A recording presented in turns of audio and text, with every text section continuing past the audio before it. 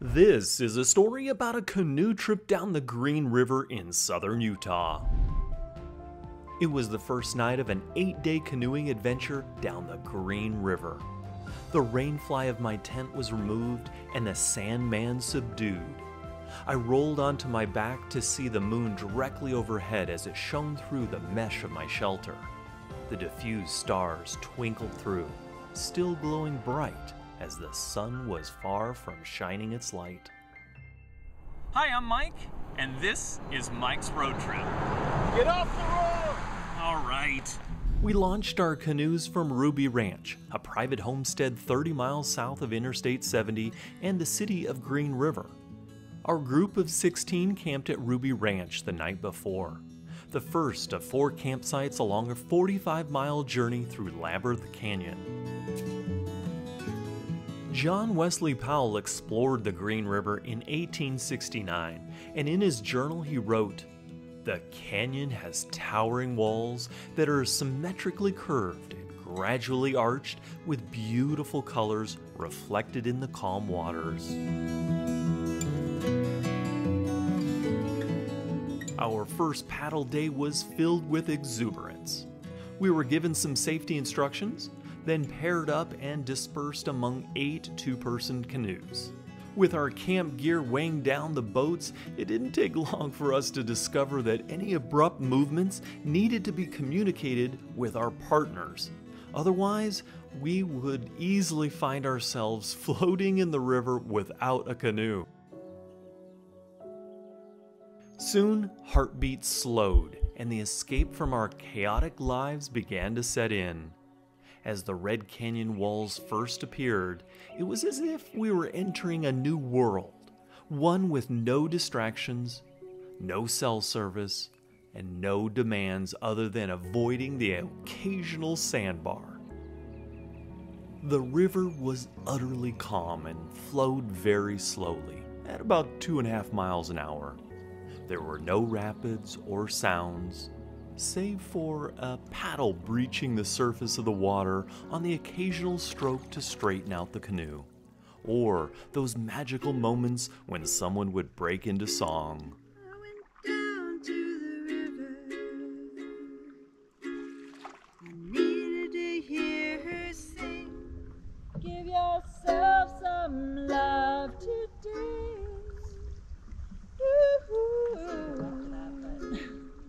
Our boats were packed to the gills, full of food, camping gear, kitchen supplies, and more.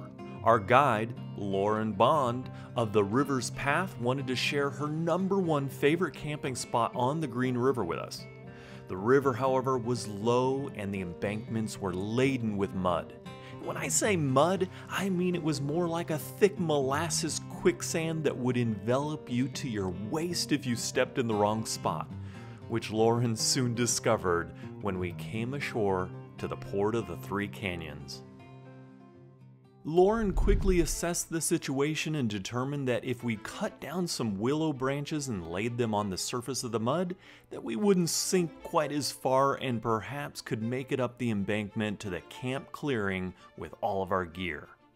The endeavor required all hands on deck.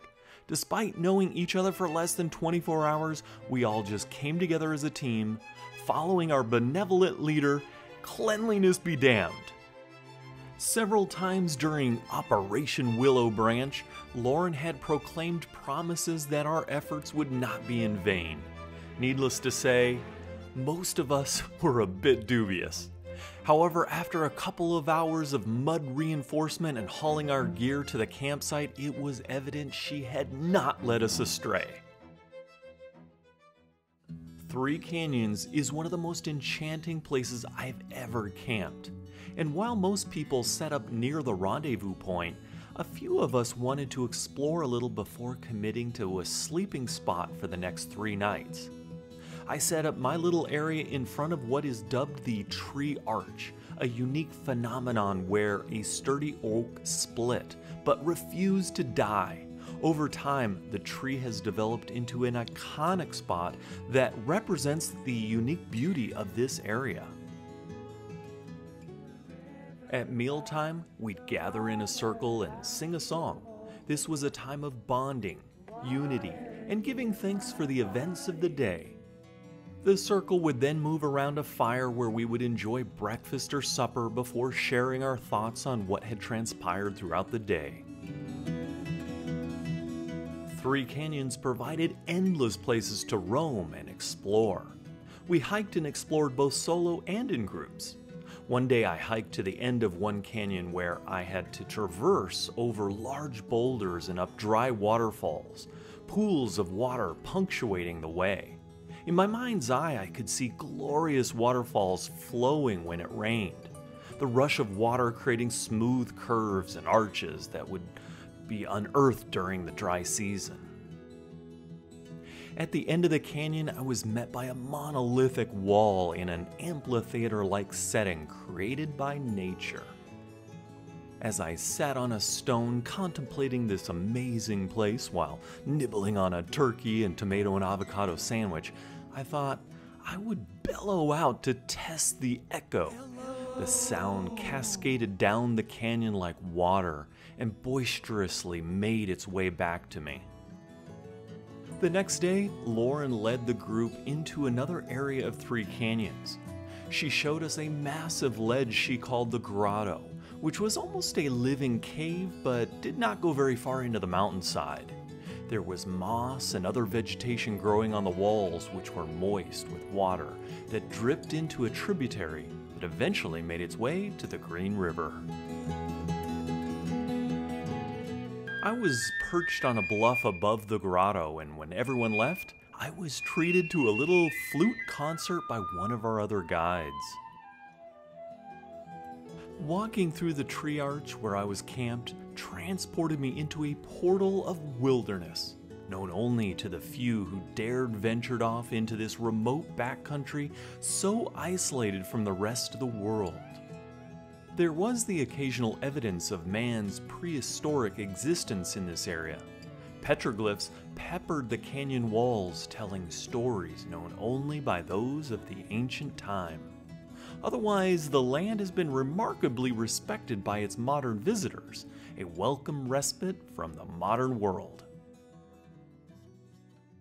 The absolute silence during the night was exceptional. The stillness was only broken near dawn when Monica, one of our guides, would begin playing the soft sounds of a flute to gently wake us. This was followed by the rhythmic, shallow beats of a drum. After 3 days in Three Canyons, it was time to continue our adventure downriver. When I packed up my belongings that last day, I gazed at Tree Arch for an extended moment, noticing for the first time that the bark at the top of the arch was very different, almost missing. In its place was somewhat of a smooth skin rather than beefy bark. Its brokenness was its uniqueness, its strength. I had a personal realization in that moment.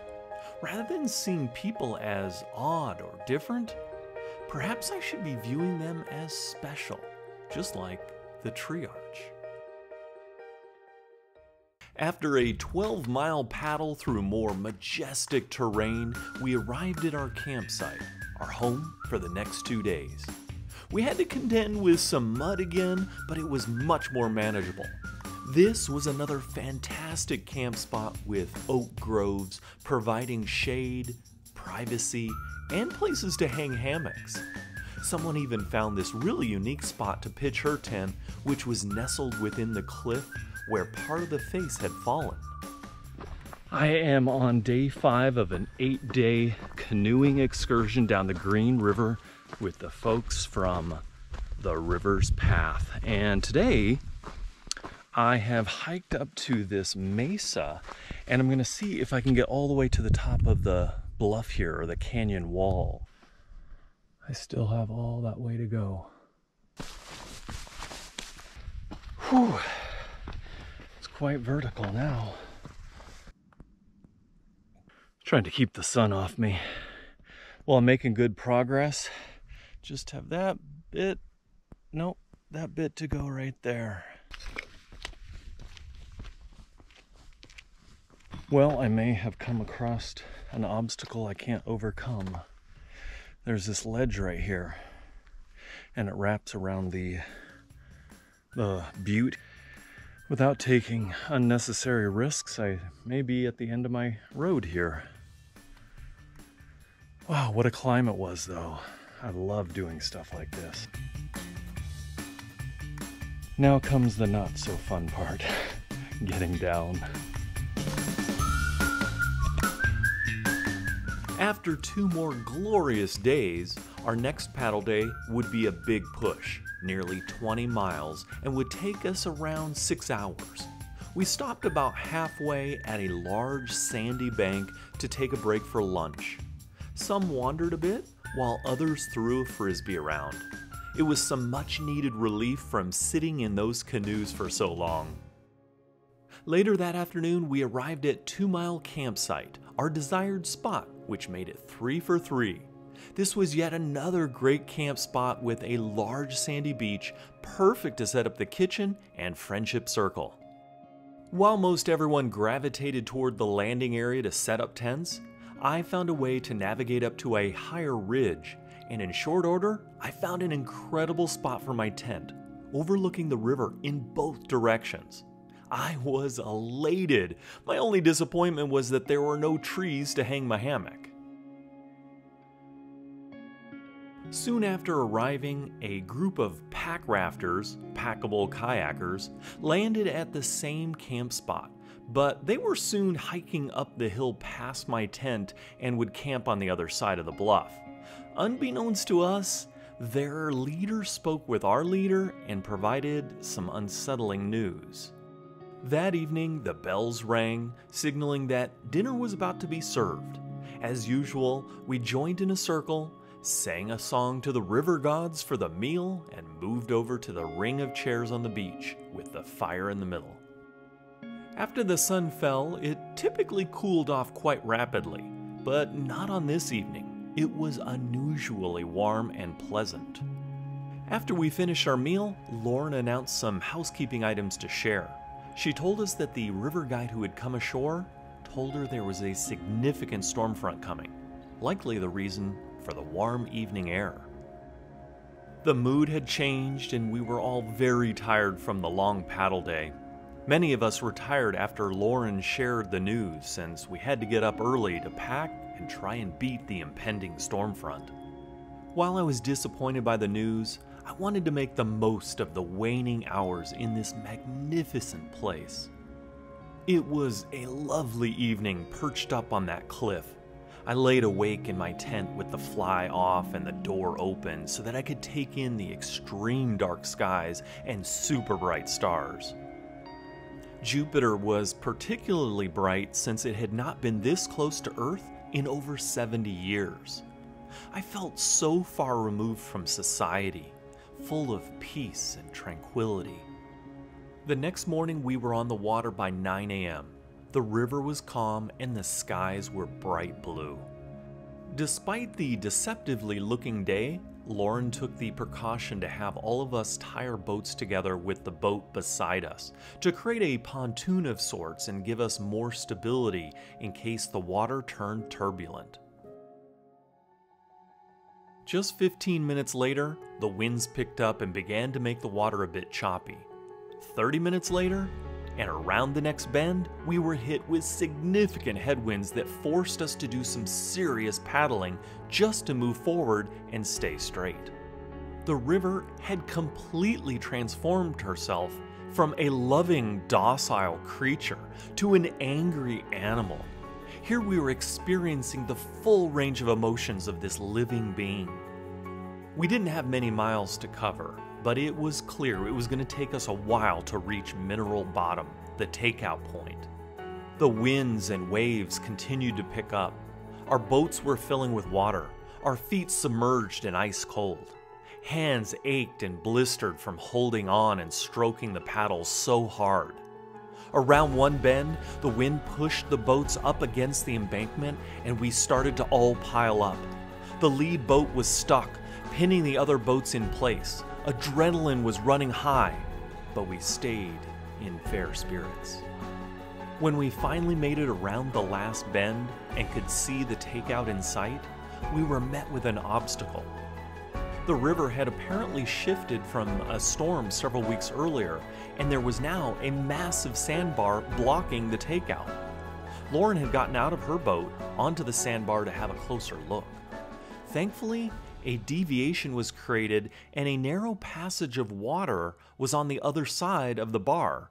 But to access it, we had to continue downstream, then turn 180 degrees and paddle into the narrow estuary that would take us to the very end of our paddling journey.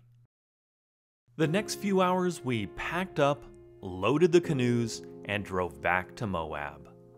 By the time I got back to my hotel, the pitter-patter of rain started. After nearly 8 days, a hot shower never felt so good. By that evening, a full-blown thunderstorm was raging. The hill out of the canyon from the takeout point is very steep, and had we not left when we did, we might have been stuck camping in the rain and muck for a couple of days. Our journey, like that of a river, changes course over time. You can either go with the flow or learn how to surf. No matter how hard we fight the current, we will never go back to the point we want. Therefore, the only way we can change our current situation is to move forward. The present is the place where we can create the foundations of the future. Escaping the pressures of everyday life for a week with no outside influence or distraction is a prescription for well-being. Giving ourselves time to self-reflect is an imperative for a life well lived. The bonds created, the collective consciousness shared during this canoe trip is something I will treasure for a lifetime. Hey, thank you so much for watching and listening. I hope you enjoyed this video, and if so, please hit that like button and don't forget to subscribe for more road trip travel adventures. So until next time, we'll see you on the road. Mike'sRoadTrip.com